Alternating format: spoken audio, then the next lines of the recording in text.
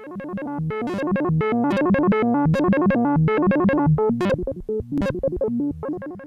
YouTube, it's Justin, aka Demonic Sweaters. I have a gear review for you guys today. We're going to be taking a look at these ddrum studio class isolation headphones.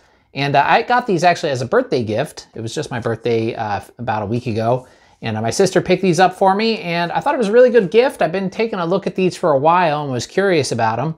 I am a fan of ddrum products. I use quite a bit of them already. So I was really curious to see how these would hold up compared to the rest of the ddrum products that I have, as well as other headphones that I have. So I already used them yesterday, actually on a live stream.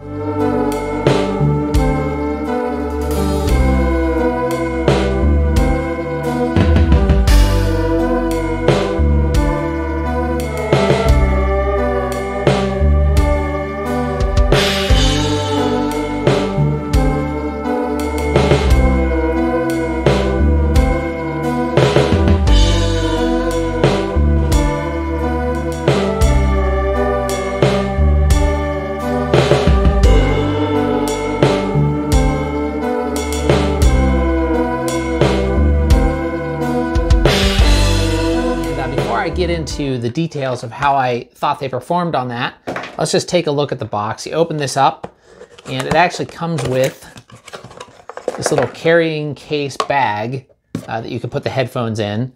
It's like a, I don't know, soft kind of bag, and it's kind of nice. I'm not sure how I'll ever use that, but in case I want to, I guess I'll have it. And here's the headphones themselves. They look pretty good. As you can see, I got the white ones, and they're made out of this sort of hard plastic, that's really all. And you can see here, it has basically the wire, the headphone wire is really short. It's only down here from both sides, and it kind of dangles here, and it has this long extension cable that you plug into it, which feels really high quality. It's very thick and pretty heavy duty, the extension cable. And it's pretty long. I would say it's probably about 6 feet. It also comes with a 1/4-inch adapter there that screws on, so there's no way that it can come off. But the thing is with that, what I thought was kind of strange is they made that one screw on, but the part where it actually connects, where the most weight would be, right here, just plugs in, and there's no screw-in connection right there, which to me, that's where you should have the screw-in connection, because this is where all the weight is. But I'd never had it fall out or anything like that, so I don't think it's a big deal. Now, these are marketed as isolation headphones, and for that, they actually do a really good job. You really can't hear yourself hitting the drums if you have these headphones on and you hear basically only the sound coming in through the headphones. Now, I haven't tested them with acoustic drums, so I'm not really sure how they would block out sound with something that loud, but I'm sure it would do a fairly decent job, just considering how well they work with the electronic drums. Now, that being said, the sound quality of these things is really not that great. To me, they sound like they have a very, very strong boost in the lower mids, which gives them kind of a honky, kind of mid-rangey, I don't know how to describe it, but it's just not a very pleasing sound.